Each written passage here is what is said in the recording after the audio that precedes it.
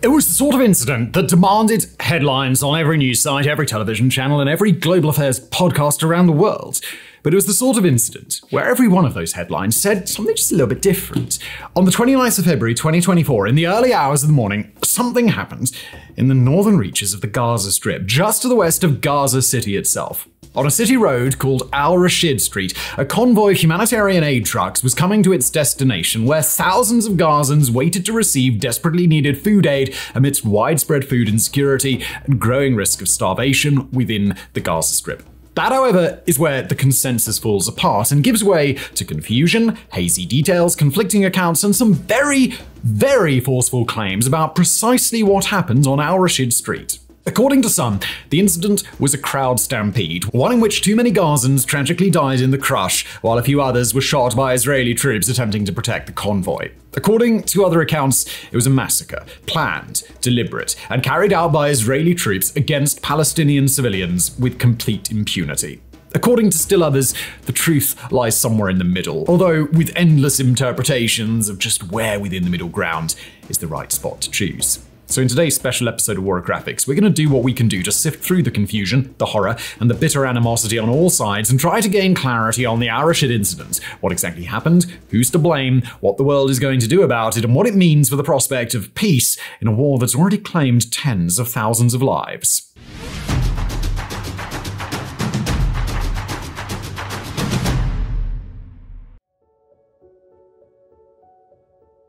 Alright, before we can understand what exactly happens on February the 29th in Gaza, we first got to understand the conditions that made such an event possible. Of course, we assume that it's no surprise at this point to reveal that the Gaza Strip is among one of the most brutal war zones on the planet today. Gaza is a territory under the internationally recognized authority of the nation of Israel, but it's primarily settled by an Arab-Palestinian population of about 2.5 million people and has been functionally encircled by Israel and its diplomatic partner Egypt since Israel withdrew its military forces from Gaza in 2005. Although we don't have the opportunity today to detail the history of Israel's relationship with its Palestinian population in Gaza, suffice it to say that it's a relationship that has drawn international controversy and condemnation for decades, and one that devolved into the current war on October the 7th, 2023. That day saw a brutal attack by the Gaza-based militant terror organization known as Hamas, one that killed upward of 1,000 Israeli civilians and soldiers and saw Hamas fighters take hundreds of hostages back into the Gaza Strip.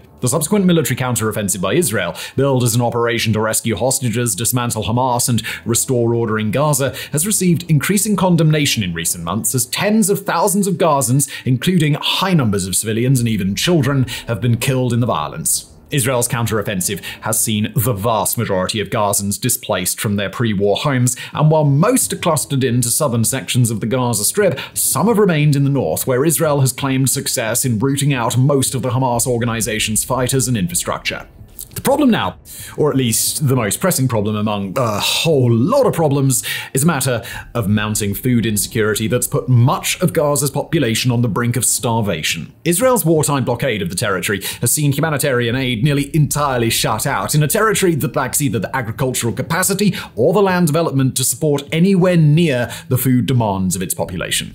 Across the month of February, the UN's agency managing work with Palestinian refugees, UNRWA, reports that an average of 97 aid trucks per day entered Gaza, which does sound like a lot until the aid from those 97 trucks has to be spread among a population of over 2 million people. In reality, that figure of 97 is less than a fifth of the daily truck arrivals believed to be necessary to keep the Gazan population alive, and the deficit is showing more and more. As United States aid official Ramesh Rajasingham explained to the UN Security Council on Tuesday, the 27th of February, roughly 1/4 of the Gazan population is currently, quote, one step away from famine. So when word spread that a large food convoy would be coming to northern Gaza, the part of the Strip where hunger and food shortages are most severe and no similar deliveries have happened in over a month, that was understandably massive news for the Palestinians still living there.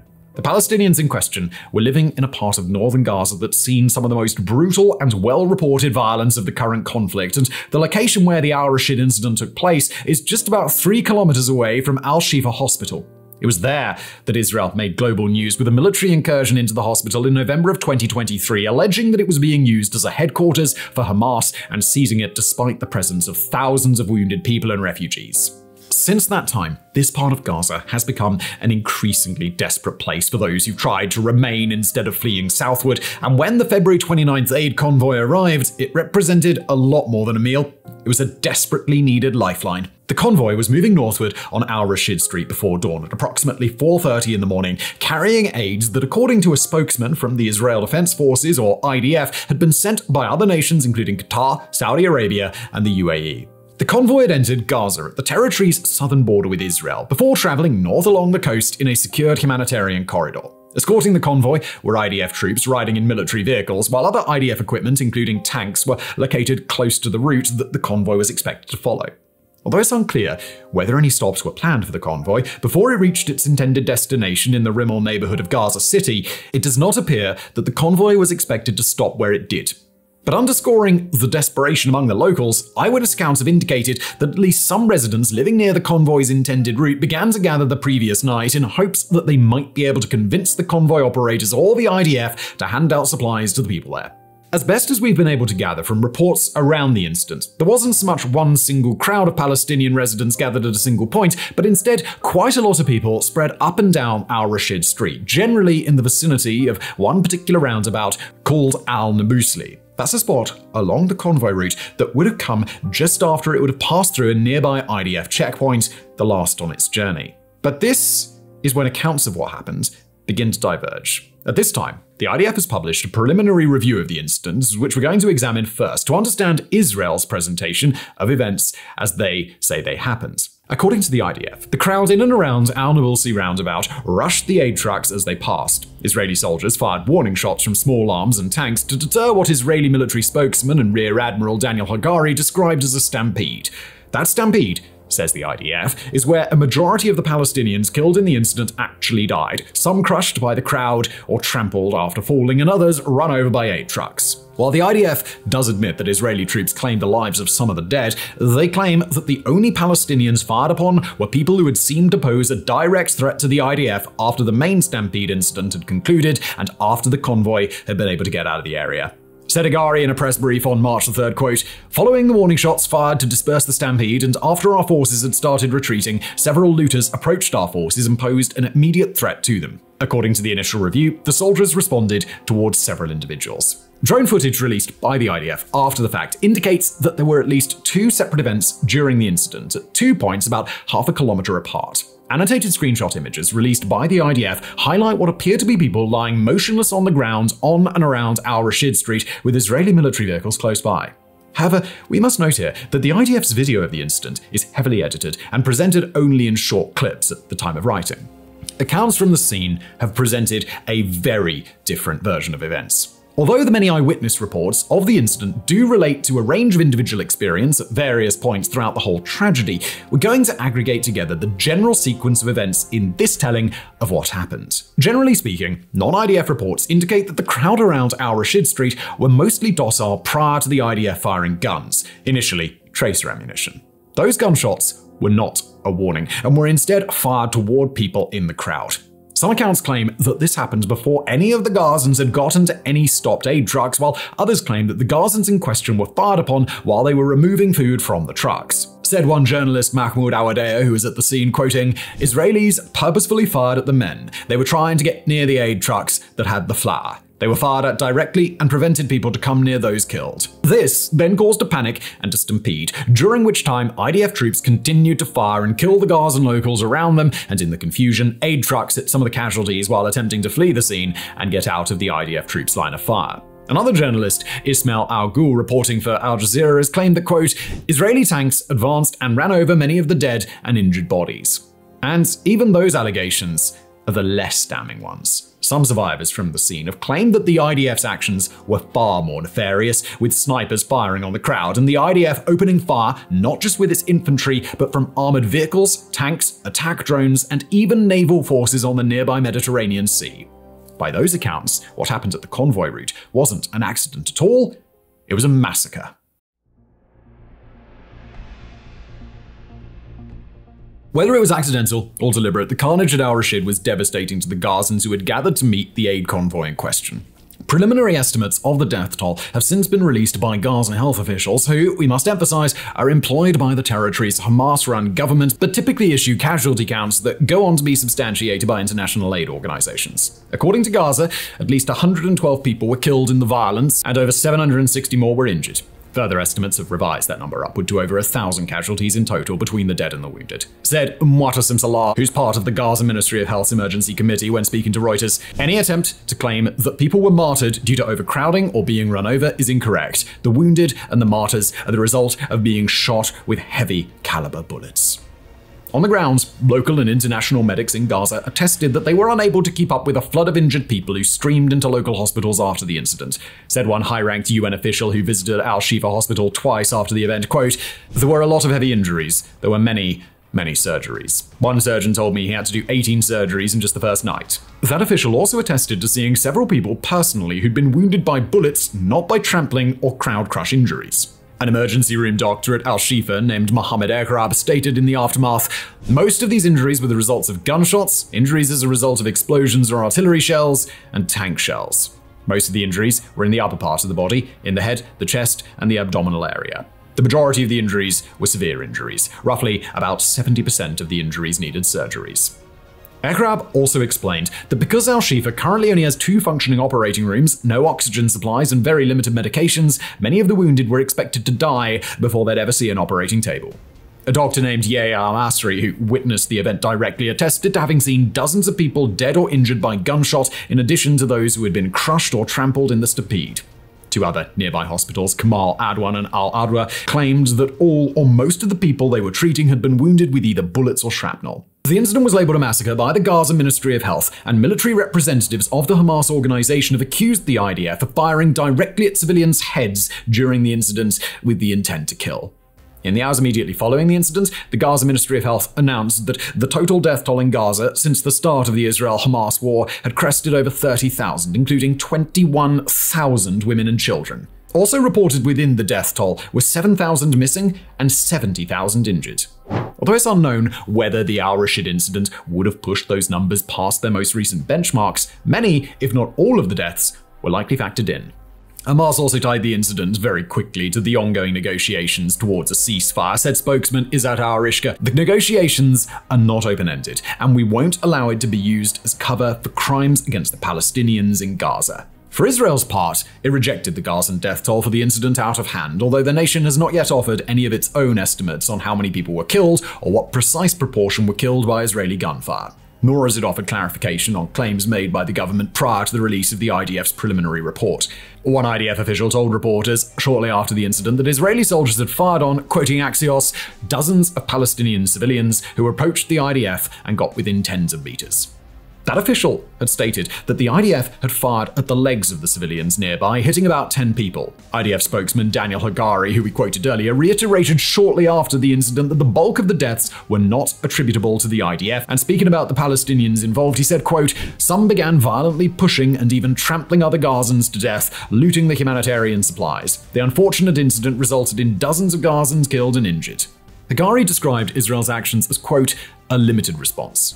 However, Israel's statements have fallen short of what much of the international community would have hoped to see in the wake of such a tragedy. The drone footage that Israel has published, as we mentioned previously, has failed to back up Israel's claims in the way that the IDF might have hoped. While it does depict many people fleeing from the vicinity of aid trucks, including some who seem to take cover behind walls, it's spliced together from multiple clips and omits whatever happened immediately prior to the part where people are visibly running away. While we here at Warographics, certainly they're not experts in diplomatic or international public relations, it bears noting that if there's one surefire way to ensure that people are skeptical of the Israeli government and believe that the IDF wants to cover something up, well, splicing footage while omitting critical sections is probably gonna do it. And Israel has also faced renewed questions about the new status quo on aid deliveries in Gaza, where locals used to be able to keep order, but are now absent from the process. Until recently, these convoys were escorted by civilian police from Hamas, who'd generally been able to avoid this sort of violence, and certainly avoid anything on this scale.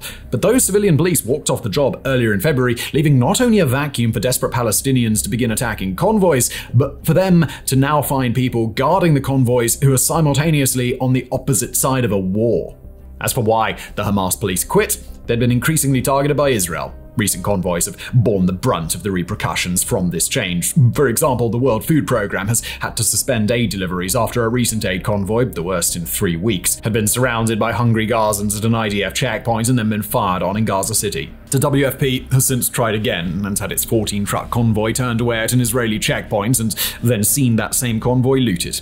In the aftermath of the February 29th incident, Jan Egeland, Secretary-General of Norway's Refugee Council, acknowledged the chaos, yes, around the aid line is becoming worse and worse because there's so little aid coming in. You see the aid trucks going full speed down the road, being chased by gangs of youth who jump the trucks and before our eyes loot mattresses, blankets, food, etc. to the desperate people outside who want to get some aid. All the while, more and more accounts of the tragedy have begun to circulate as more survivors speak to reporters in the aftermath. Eyewitnesses recount the chaos and confusion of the convoy's arrival. Speaking to BBC Arabic, one survivor, Ramzi Rihan, said, quote, "We were informed that a shipment of flour would arrive through our Nablus Street and that there would be no shooting. We went to get flour to feed our children. We went to Nablus Street, and before the trucks arrived, there was gunfire. As the trucks entered, we headed toward them, and as we tried to get the first bag of flour out of the truck, they began to fire at us." Some witnesses recalled waiting to be loaded into donkey carts, whose operators had to take several trips back and forth from the nearby hospitals to transport the wounded. Others recall being both shot and hit by aid trucks trying to leave the scene. However, yet more witnesses from the scene have contradicted these claims, including at times by contending that the majority of people injured were rammed or crushed by the aid trucks themselves as they panicked and tried to escape Israel's line of fire. Israel itself has called for a large, more independent review of what's happened, but as for when that review will be forthcoming or whether it would be conducted by people who Israel's opponents agree would be impartial, we simply don't know yet.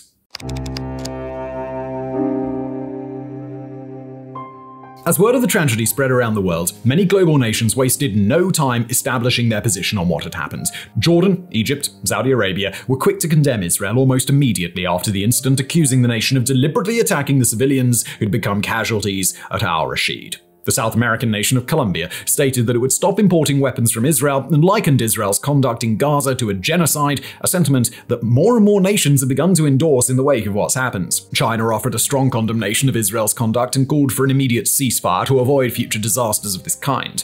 But no international response drew quite as much scrutiny as that of the United States, Israel's primary backer and main advocate in conversations among global powers about how to handle the Israel-Hamas war. American President Joe Biden expressed shock at the incident, although he simultaneously emphasized that the United States would attempt to weed through, quote, two competing versions of what happened. Elsewhere in the Biden administration, White House Deputy Press Secretary Olivia Dalton explained that the US had spent weeks trying to get Israel to put together plans to ensure the basic security and safety of parts of Gaza where military operations have concluded. That includes the area where this incident took place, where Israel has claimed that Hamas no longer maintains a presence. Said Dalton, quote, "We have yet to see those plans, and we're deeply concerned about that." Inside the White House, divisions among Biden's own officials were made more pronounced by the incident. In an anonymous statement provided to NBC, several staffers signed onto the position, quote, "Saying there are two versions of what happened when we have video proof of what occurred is absolutely disgusting. On Thursday morning, we all woke up to a Hunger Games-style massacre, weaponizing starvation and over 100 people dead, and this administration's response is that we need to clarify information. It's baffling."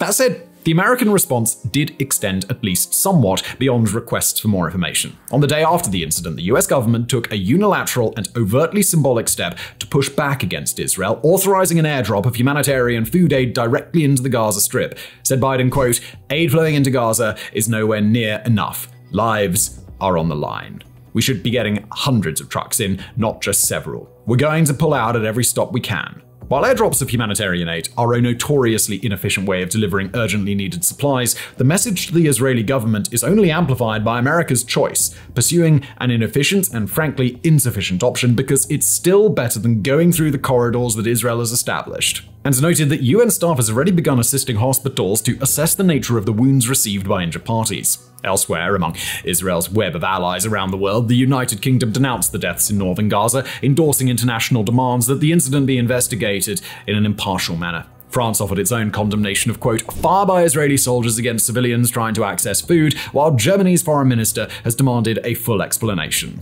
Writing on X, the German foreign minister Annalena Baerbock wrote, "People wanted relief supplies for themselves and their families and found themselves dead. The reports from Gaza shock me." Later in the post, Baerbock emphasized that Gazans are, quote, closer to dying than to living. In the United Nations, things got even more contentious and fast. In the hours after the incident, the UN Security Council convened a closed-door emergency meeting where Algeria, the Security Council's current representative from the Arab world, offered a draft statement that would have blamed Israeli forces for, quote, opening fire and causing the deaths of the people who'd been killed. 14 of the Security Council's 15 members supported this statement, including 4 of its permanent members, China, France, Russia, and the United Kingdom, as well as close US allies Japan and South Korea, who are non-permanent current members. The United States blocked the resolution, something that, because of America's permanent status, rendered it dead in the water. Outside the Security Council, UN Secretary General Antonio Guterres offered a strong condemnation of the incident, saying, quote, "The desperate civilians in Gaza need urgent help, including those in the north where the UN has not been able to deliver aid in more than a week." If there's one thing that the rest of the world seems to agree on in the aftermath of the tragedy at Al Rashid, it's that this latest mass casualty incident underscores the urgent need for a ceasefire in Gaza as soon as possible. Those calls only grow more desperate as the Gaza Ministry of Health has begun issuing reports of the deaths of children in northern Gaza, killed not by bullets or bombs, but by dehydration and malnutrition. International humanitarian warnings around northern Gaza have increasingly stressed the fact that local children are nearing that tipping point into starvation more and more frequently, and that if food remains scarce, the death toll in Gaza could begin to rise much more rapidly than it's already been. More targeted aid has begun to move into northern Gaza, including a shipment of vaccines and formula milk that made it to Al-Shifa Hospital, but no amount of aid that can travel in a single shipment stands any hope of making a difference. While the February 29th tragedy is a reminder of a danger the world is already well aware of, it nonetheless served to raise the urgency of a ceasefire agreement even further. In the immediate aftermath of the incident, Hamas officials stated they did expect to put ceasefire talks into jeopardy, a sentiment echoed by President Joe Biden when he was asked about the ramifications of what had happened. But despite those early warning signs, ceasefire discussions were able to continue to progress until the 5th of March, when Hamas officials indicated that the negotiations in the Egyptian capital city of Cairo had stalled yet again. Said Hamas political leader Bassem Naim, quote, "Netanyahu doesn't want to reach an agreement. The ball is now in the Americans' court." The message underneath that subtext? The United States will have to convince Israel to return to the negotiating table if any progress is to be made. At the time of writing, Hamas does plan to remain available for continued talks, and to be clear, these are talks that the US has stated just recently it involved Israel just about accepting Hamas's terms for a ceasefire. Among the current points of disagreement, according to anonymous officials reporting from close to the negotiations, are the formation of a list of hostages that Hamas would be willing to release. It's not yet clear why that hasn't happened, but whether those disagreements can be resolved is now just as much about the clock running down as it is about both sides coming to the table. The issue at hand is the Muslim holy month of fasting, Ramadan, which is slated to begin at sundown on the evening of Sunday the 10th of March. At the time of writing, that's in 5 days, sooner by the time you see this, and it's this holy month that a ceasefire would cover, probably lasting about 6 weeks in total. The reason that the deadline is so urgent isn't just a matter of respect for religion, it also involves a critical element of fasting, something that will be very difficult and even overtly dangerous for people who are already malnourished and lack access to food. Worse yet is the religious significance across the Muslim world of a Muslim population being continually attacked during Ramadan, something that international observers, as well as the American Biden administration, fears could turn into a flashpoint that would escalate violence beyond just Gaza.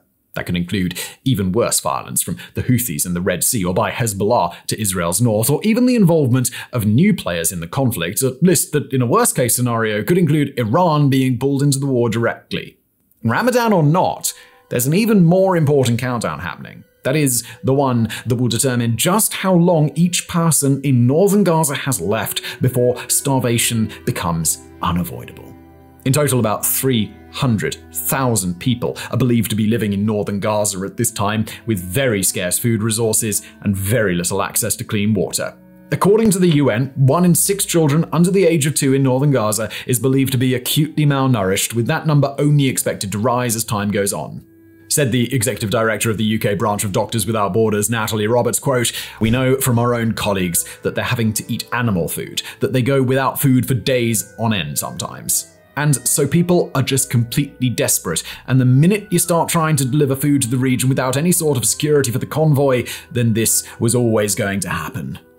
Aside from the United States, Jordan has organized unilateral airdrops of humanitarian supplies, and Canada is considering doing the same, with America completing a second airdrop alongside Jordan over the last few days and seemingly poised to carry out further operations if the situation demands. The US has even floated the possibility of delivering a ship's worth of aid if road access to Gaza remains restricted or handled in the way Israel's been doing. But as of now, anything beyond the occasional airdrop is just talk, and that means that the countdown to starvation is continuing uninterrupted. The violence of the Al-Rashid incident is a horrible tragedy, no matter what version of events is ultimately identified as the correct one. But what it is not, and it pains us deeply to say so, is a surprise. That people on the brink of starvation would gather around and even attempt to stop and take from a convoy they know is carrying rare, precious food aid, well, that should surprise no one. That the forces of the Israeli military, accustomed to waging war inside Gaza with impunity and keeping order as they see fit, would fire their weapons and fire shells from their tanks, whether warning shots or no, again, should surprise no one. Whether those weapons were aimed above the heads of these people, or at their legs and feet, or at their hearts and heads, we simply can't yet determine. But the fact that we're even in a position to debate whether the deaths of over 100 people and the injuries of nearly, if not over 1,000 more, were a deliberate massacre or a tragic accident, well, that's a reflection of the dire conditions that made such an incident all but inevitable. People who fear they may starve will do everything they can to find food while they still have the strength to do it. Soldiers who are fighting an asymmetric war where they expect enemies to be lurking around every corner will perceive actions like those of the crowd at Al-Rashid to be a threat to their own lives. In conditions like that, when an acute crisis erupts like it did on February the 29th, the dominoes are going to fall as they are laid out, and people are going to die. In an ideal world, we'd be able to offer some resolution at the end of today's episode to definitively point the finger and lay responsibility for this tragedy at the feet of a clear perpetrator. But we can't do that.